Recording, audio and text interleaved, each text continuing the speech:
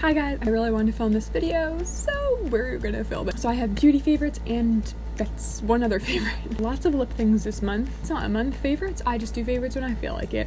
And there's some stuff I was really excited about, so yeah, let's get into it. First things first, hair, why not? This is a new Batiste dry shampoo. It's in the scent Pretty and Delicate Rose Gold. I got it for the same price as normal at Ulta, and I really like it. It has a really unique smell.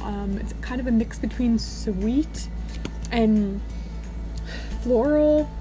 I don't know, but it's usually not my normal kind of scent. I know I love the tropical one, and I also love the sexy one, but this one is really, really nice, and it works the same as the other ones. I know I did a whole dry shampoo review, and I said how a lot of the Batiste dry shampoos don't work the same. This one is like on the up and up, like it's one of the good ones. Lips. Let's just go through all lip products. Yes, there is one from Glossier. Their lip gloss. It's one of the only things I haven't tried from them. I'm not wearing it right now, but you know what? Let's pop it on. It's clear. But it has like a pink tint to it in here, as you can see, but it's not like pink. It just goes on clear, and the thing is, I hate sticky lip glosses. It's like the bane of my existence. They're so sticky. This one has like, it's right on the verge of being a little bit sticky, but it's so good because it actually lasts, and that's something I really, really like about it. It gives your lips this like fullness. You can see it, like it's reflection. You can see how shiny it is, but there's no shimmer. It's literally just a plain old clear gloss, and it might be like, why the hell would I want that? But every gloss I've ever used in the drugstore, just about, like, let's say 9 out of 10 aren't good. Like, they're just not good, and this one is really good. You don't need much at all. You really only need the tiniest bit right in the center, and it kind of blends your whole lip. Another thing I love about it is it blurs out any lines. It doesn't feel drying. A lot of lip glosses, although they're moisturizing looking, they actually dry your lips out and like exaggerate dryness. This does not do that. This can go over any lip color or go on its own. It just kind of amps up your lips. I absolutely adore it. I know it's not like a life changer, but gloss is back right now, and this is one I really, really like, but it's Glossier, so are you really surprised? Another lip gloss, don't kill me. Did I mention this already? I'm not sure. It is, I might have. It's the Buxom lip cream, full-on lip cream from Buxom. This is the shade Dolly. I'm not wearing this today, excuse me, I just burped. This is in the shade Dolly, and I love it. I remember trying something from Buxom a long time ago, and I thought it was really sticky. I don't know if it's a new formulation or I tried the polish, not the cream. This stuff is so good. It has really good amount of color to it, and I want to get more shades, to be honest. It's $20, which isn't cheap, but it's worth it in my book because it has that minty tingling that's supposed to plump your lips. I don't know how much plumping I actually get from it, but it feels really plumping. And again, just like the Glossier one, it glides over your lips in a really smoothing way. It blurs any lines. It makes your lips appear more full. So even if it's not technically plumping them, it gives a look of plumping. I just adore it. I like the packaging. I like everything about it. Now I'm remembering I have talked about this before.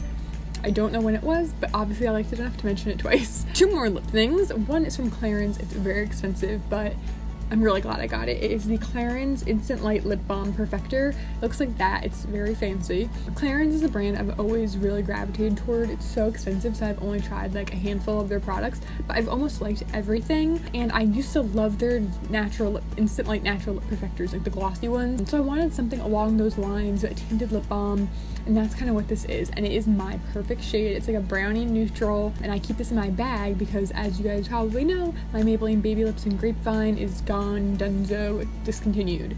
But this doesn't give the same shade as that, but it just does something. It feels really good, it lasts really long, the color is gorgeous, and it's almost on the exact same like lines of every lip color I wear, so I can pop it on and it gives moisture. It's just really amazing. And if you were looking for something along those lines, it's very low maintenance but very gorgeous. I know it's not affordable, but I really like it a lot, and I'll definitely be repurchasing that. Last thing for lips, I promise, is the Laneige lip sleeping mask. Of course, people rave about this all the time. Samantha Jane and Emily Noel both did, and I got it and I love it. I don't want to say it's actually transformed my lips because I have really dry lips, not because of anything I do, but because I pick at them. I have like a really bad habit of just like sitting and watching TV and just like picking, which is gross.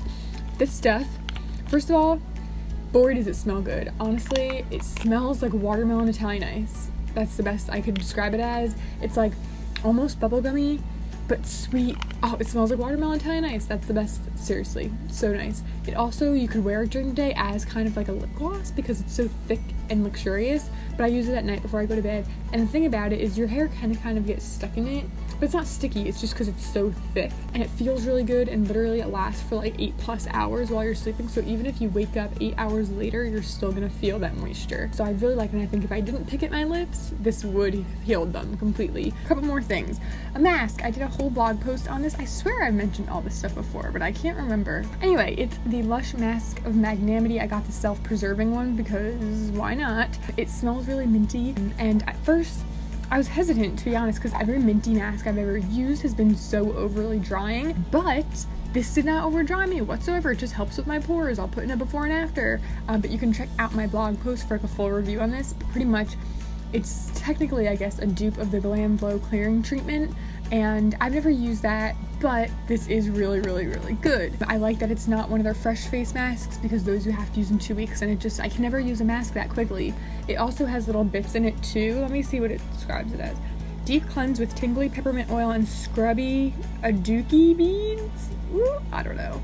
But whatever it is, it's awesome. If you have trouble with your pores, especially in your T-zone, this is a good one. Another skincare product, and that's pretty much the brand The Ordinary. I know they're having issues with their CEO or whatever, like whatever, drama. Their products are good. So the first thing I wanted to get from them was a niacinamide and zinc serum because I wanted to compare it to Super Pure from Glossier. I'm in the process of doing that. I haven't been using it that long, but if you want, let me know in a comment. I will do like a comparison between those two because one is like a fraction of the price of the other. Because one of my favorite things I've been using from them is the hyaluronic acid serum, and I use it every morning because, as you guys know, I do have drier skin. But when I use this, it just, I don't even know how to describe it. It just like changed my life. It helps smooth everything over. My skin feels baby soft. I've also been using the lactic acid 10% serum, which I do think dries me out a tiny bit, but I think it's worth it because it helps clear scarring so much faster. Pretty much everything I've tried from them I really, really like. I am interested in trying more. I really like their low prices. And I could do a whole video on that if you want me to, so let me know about that too, but also if you want that comparison. Last makeup product is something I've only got a couple of days ago. It was supposed to be a gift for someone, but I got it and I was like, whoa, this shade is not right for her. So I kept it for myself because I'm a selfish person. It is the Honey Bronzer from The Body Shop. The Body Shop was having a 40% off sale, had to get it. This is in the shade 3, which I really thought was a lot tanner online, so the photos online definitely aren't perfect. It looks like this, and I'm obsessed with it. I'm wearing it right now, and it's just the perfect shade for me. This one, I don't know how to describe that shade. It's like tan, but still cool toned, but not too gray. So you could use it as a contour, use it as a bronzer. It's just like the perfect subtle tone for me, and I'm obsessed with it, and that's really all I can say. I also like the packaging. It's adorable, and I just love it. Last but not least, certainly not least, Suits. Oh wait, you can applaud me.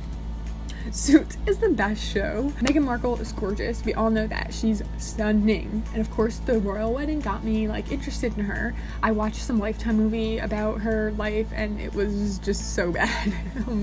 And I really want to know more about her. I've wanted to watch Suits for a while. A lot of people recommended it to me, but it wasn't on Netflix. So recently I got Amazon Prime. Yes, pat on the back for me. It's about time. And it's on Amazon Prime. I'm already on season 5, so I only have a couple more to go before I'm like caught up. I'm really frustrated. Like, I know that she obviously like leaves the show because she's freaking a princess now. I don't know how they're gonna go on with her not being there. I don't know how they're gonna send her off. Like, please don't spoil it for me. I'll be so pissed. But I'm loving it so much. Literally, the first episode got me. Mike Ross is like my dream man. He's so my type. I can't even handle it. It's crazy. So now I'm obsessed with the actor who plays him. Like, I'm in love with this show. Like, they have a lot of like women in like roles of power. I love to hate Louis Litt. Like, these characters are amazing. It's such a good cast, and people have raved about it, but for some reason I just was like, it just looks so boring. But I'm obsessed with it. I'm obsessed. Every time I watch an episode, I've laughed, I've cried.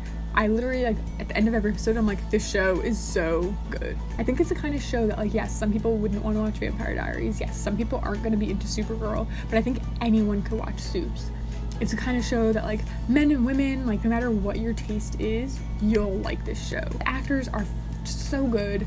And yeah, I love Suits. Watch it if you have Amazon Prime. It's totally worth it. I also want to watch it before I'm afraid like it's gonna go somewhere, because like the royal family is gonna be like, no, you have to get rid of it. That might not happen. That's just a fear of mine, so I want to watch it before that happens. But yeah, I'm loving it. Loving it so much. Sorry, I'm being weird. And that's it for this favorites video. I feel like I forgot some things, but what are you gonna do? Thank you for watching. Give it a thumbs up if you liked it. Let me know if you... Let me know...